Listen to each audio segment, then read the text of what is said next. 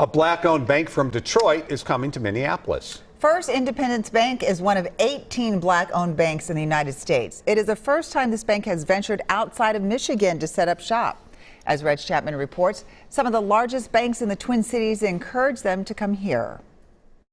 We're coming there with the intent of listening first and being a servant second. Chairman and CEO of First Independence Bank, Kenneth Kelly, is excited to be expanding to the land of 10,000 lakes.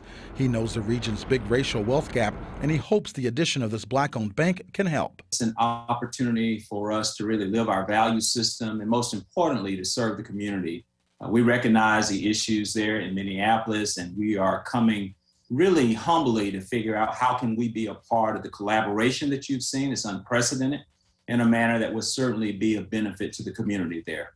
The first branch will open in November off of University Avenue Southeast. Hiawatha Avenue and Lake Street will be home to its second branch.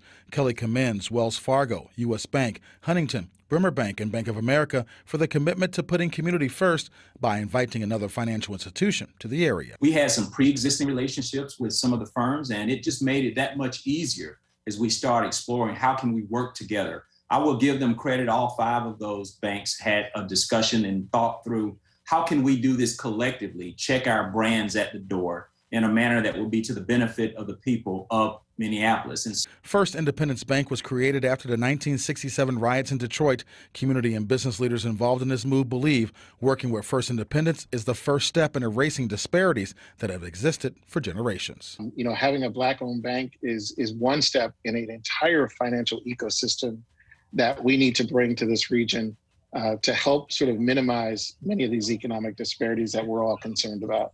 Reg Chapman, WCCO 4 News. South High graduate Damon Jenkins will serve as regional president. Jenkins has worked in the Twin Cities for both Wells Fargo and U.S. Bank.